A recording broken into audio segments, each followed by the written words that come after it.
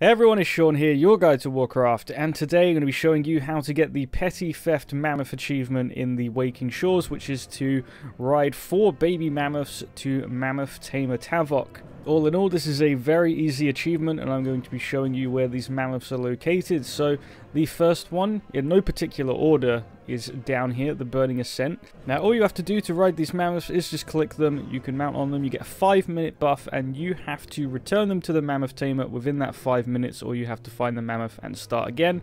For reference, it's that little green dot, we'll be going back to that in a minute. Now, you might find that these mammoths are extremely buggy, they don't always allow you to click and mount up on them. If that happens, make sure that you are dismounted, type /reload into your chat, or just log out and log back in again, and you should be able to click them, and then you can ride them all the way to this location on the map.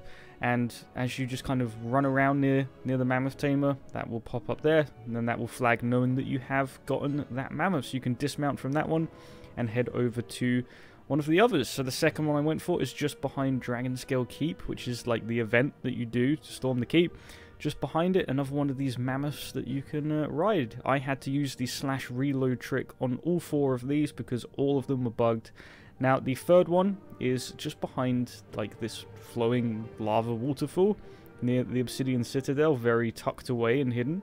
And like I said, it's a very easy achievement, to be honest. There's nothing challenging about it. Maybe this one at Scale-Cracker Keep. This mammoth is the furthest away, and you do have that 5-minute timer.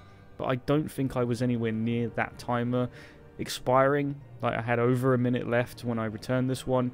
So, not much difficulty. Very chill, very easy achievement. The only problem that you're going to run into is that bug, which if you /reload should hopefully fix it. So, that's all for this video. Thank you very much for watching. Be sure to, as always, subscribe for more guides and videos going into this expansion. I'll see you next time.